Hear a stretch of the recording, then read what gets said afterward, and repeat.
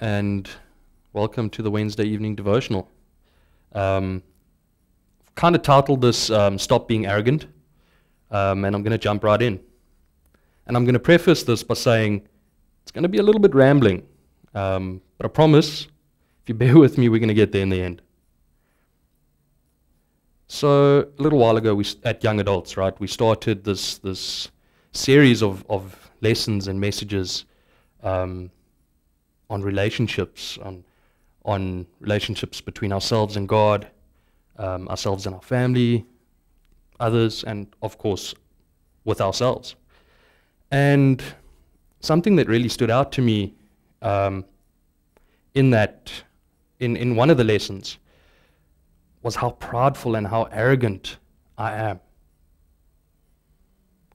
And I'm probably not alone when I say that. There's a lot of people out there that could probably relate. And yeah, we generally think about things and how they affect us, and not how, these things are going to affect other people. I know I tend to think of how a situation is going to affect my life and how it's going to make me feel, and I don't really think about how it's going to affect other people. And it was during these lessons that I felt that God was speaking to me through the questions that they were asking, and one in particular was, how does God's love impact how I relate to other people? And the word tells us in Luke 6:38, in the same way we receive, we give. Which led me to ask some tough questions of myself.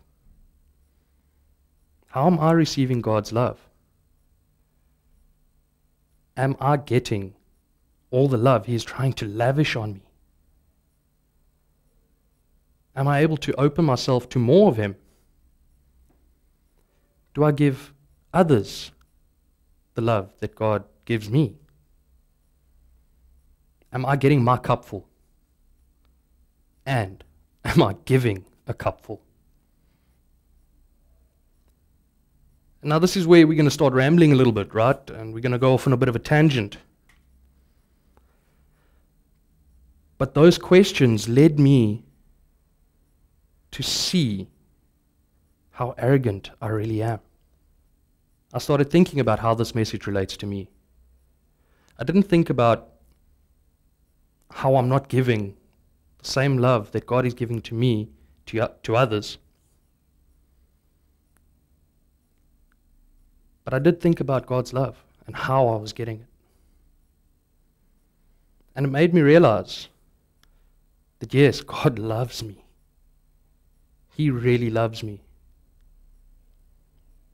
But in my head, because, sometimes our head doesn't really agree with everything that's going on. And in my head, I was like, yeah, God loves me, but if He really knew me, if He knew how terrible I am, He wouldn't want me. And that's just silly. Because it's God we're talking about. Of course He knows me. Of course He knows every intimate detail of me, who I am. And He loves me anyway. And we can see that in 1 John 4:10. This is love, not that we have loved God, but that He loved us and sent His Son to be an atoning sacrifice for our sins.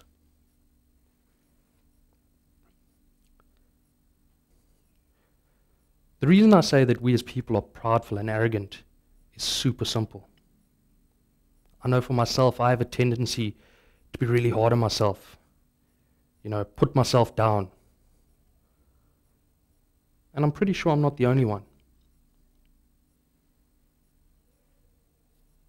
But I needed to realize that I'm not God. I need to stop telling myself that I'm not worthy. God loves me. I don't get to tell God how much He loves me. I don't get to tell God what my worth and my value is. He created me. He knows my value. He knows my worth way better than I could ever imagine my worth to be. Thinking that we can tell God anything and be right, it's just crazy. So I guess I just want to encourage everybody with the fact that we are created by an almighty God who absolutely loves us.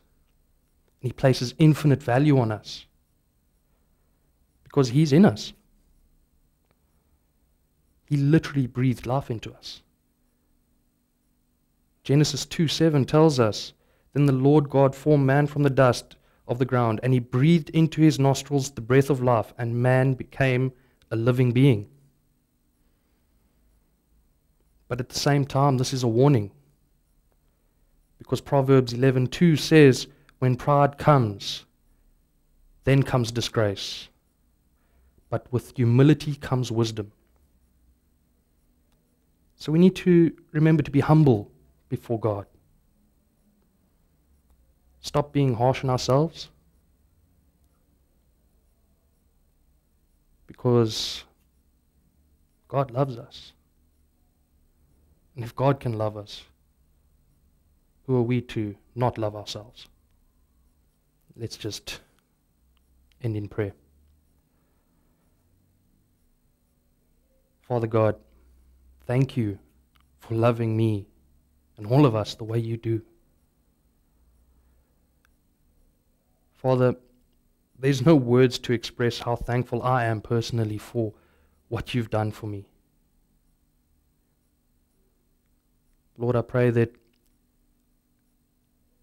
You'd keep helping me to realize my value, to realize the worth that You've placed in me. And You'd help those that are listening tonight to realize the same thing, the value and the worth that is on them because You are in them and you love them.